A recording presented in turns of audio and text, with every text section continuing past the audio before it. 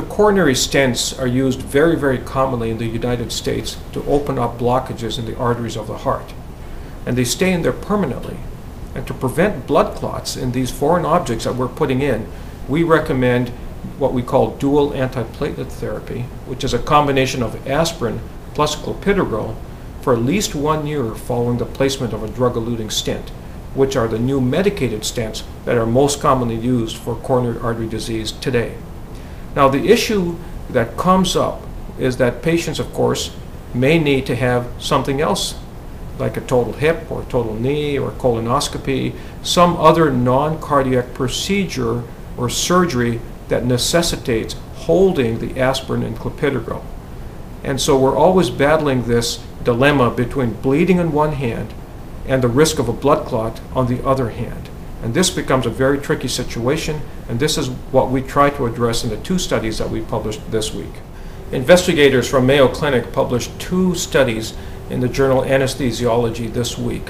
One of them looked at almost 900 patients who had bare metal stents placed in the arteries of their heart and subsequently underwent non-cardiac surgery. The other study looked at over 500 patients that had drug-eluting stents, which are the new medicated stents we commonly use nowadays, and subsequently required a non-cardiac surgery. To our knowledge, these are 2 of the largest series to date on this very important and controversial topic. The most important findings of these 2 studies were as follows. 1, the longer that we can wait following a stent procedure, the safer it is to perform non-cardiac surgery. Specifically, for the bare metal stent patients, if we can wait at least 90 days after implantation of the coronary stent, that greatly reduces the risk of having a heart attack or a stent thrombosis following surgery. Now, the situation is more complicated for drug-eluting stents because these stents do take longer to heal, and because of that, the risk of having a stent-related problem continues over the first year. Then after 1 year, it begins to trail off. So our recommendations are that if you have a coronary stent, a bare metal stent, try to wait at least 90 days, if possible, prior to non-cardiac surgery. And if you have a drug-eluting stent in the arteries of your heart, then try to wait at least 12 months prior to having a non-cardiac surgery, if it's safe medically to wait. Patients and physicians who are trying to manage their way through a non-cardiac surgery when they have a coronary stent in need to consider a number of important factors.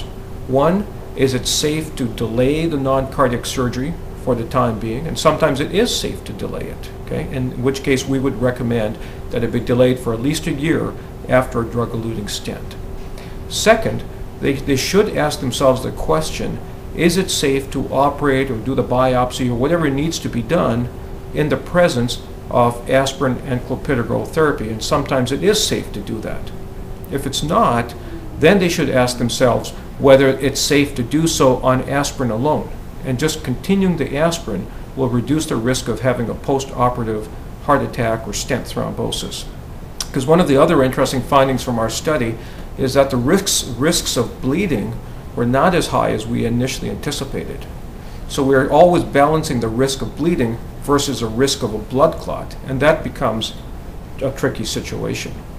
Now, the last important finding of the study was that whether we have a bare metal stent in or a drug-eluting stent in, an emergency surgery is associated with a very high rate of a stent-related problem.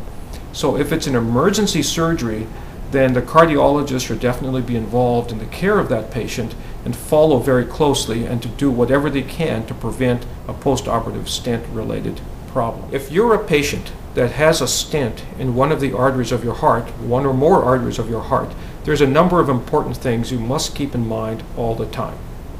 First one is never stop your medications unless you've checked with your physician, preferably your cardiologist, the cardiologist that put the stents in. Because every patient is different, every stent is different, and in some cases it simply isn't safe to hold the medications on your own.